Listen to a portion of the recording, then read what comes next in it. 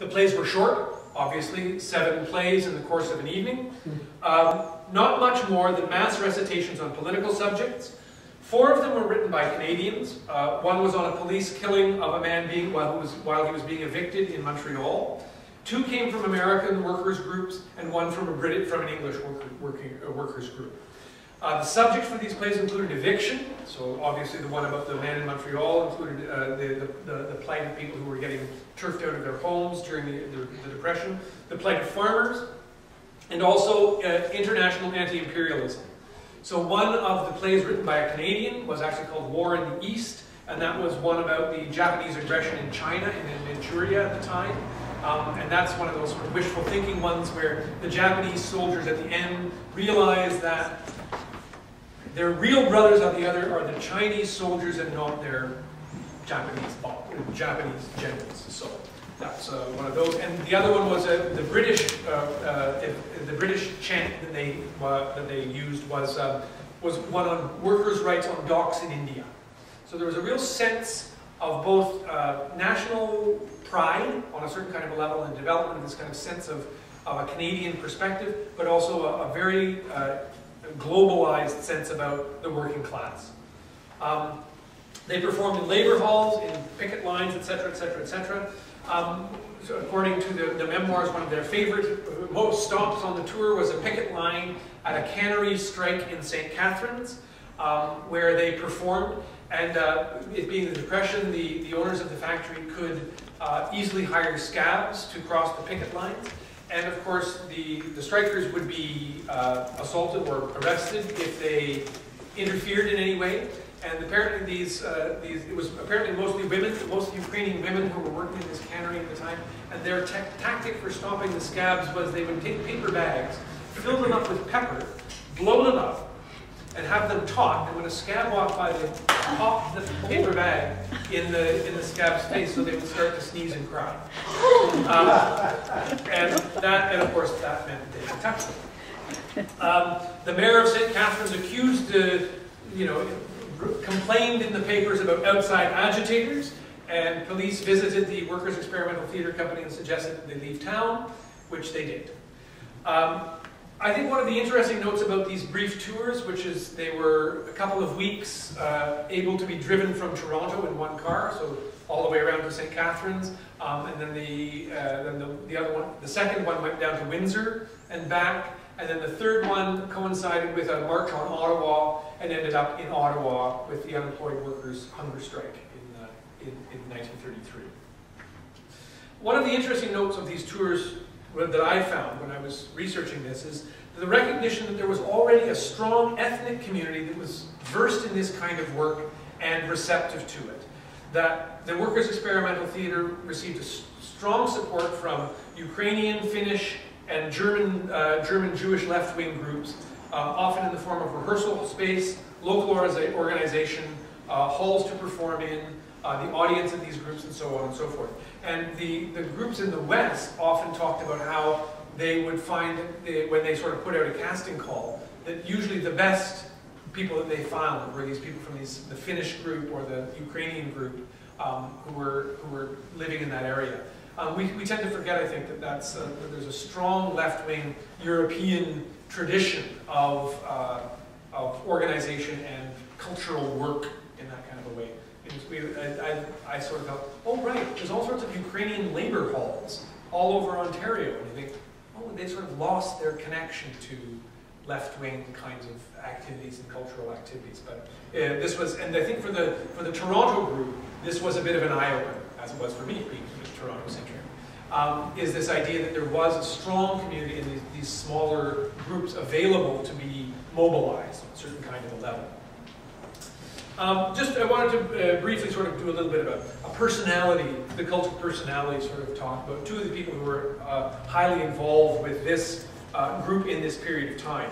The first is Toby Ryan, who wrote the memoir Stage Left. She was a woman from Toronto who had loved theatre when she was in high school. She actually went to Central Tech and had an inspirational theatre teacher. Actually was a very important member of the Canadian theatre world at the time, a man named Herman Voden, who was extremely important in the development of Canadian theatre from a bourgeois level. and he inspired her. She went to New York to study at a left-wing Jewish arts school called Artef, which was a very strong, highly developed, highly artistic, highly skilled group that was strongly left-leaning. And she had had the opportunity there when she was in New York, which seemed to have made a lasting impression on her. One of the leading German-American agitprop groups called the Proletbühne, which was a proletarian theater based in New York, that performed primarily in Germany, I understand. And they did shows like the 15-minute Red Review. That was their kind of one of their sort of big sort of ideas. She participated in the formation of she came into the Progressive Arts Club a little bit later, but she was in the formation of the Workers' Experimental Theater. She went on all these tours, and she becomes a leading actress organizer in the Theater of Action. So she goes on to become one of the sort of central figures in the Theater of Action from 1935 to 1940.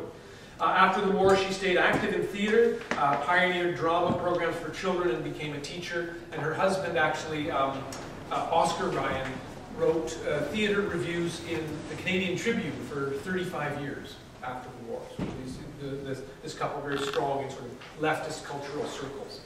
And the other personality is a woman named Myrtle Eugenia Watts.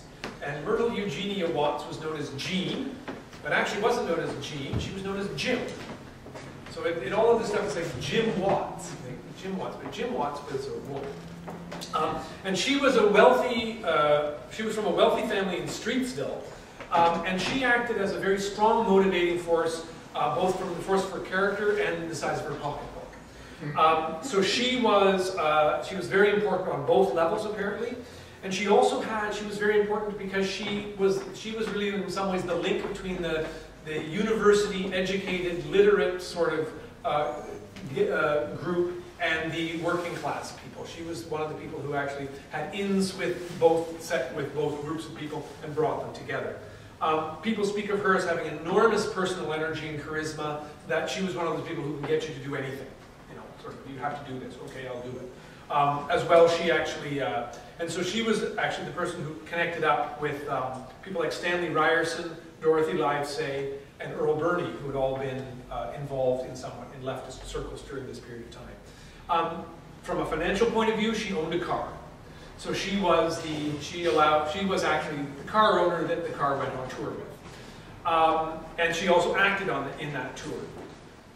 In 1935, she went to New York to study at the group theater. So she is in some ways one of the direct connections to this sort of new aesthetic that was coming up. And she was very proud of the fact that she had studied with Elia Kazan. She actually had studied personally with Elia Kazan. When she returned to Toronto in 1935 or 6, she financed the publishing of one of the leading leftist literary reviews of the late 1930s called New Frontier, which is where people like Dorothy Livesay and Stanley Ryerson, a lot of their work is actually published. She went to Spain in 1937 as the reporter for the Canadian Communist newspaper.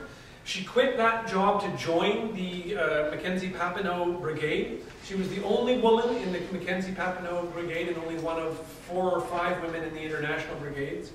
And she was an ambulance driver in the Mackenzie Papineau Brigades. And then in 1939, she spent about 8 or 10 months working with Spanish refugees in France. She enlisted in the Canadian Army and was trained members of the Women's Army Corps throughout the Second World War. And after the war, she became very active in one of the leading feminist anti-war movements in the 60s and 70s, the Voice of Women. So she's a real force throughout this sort of 40 years of sort of leftist kind of cultural work in Canada.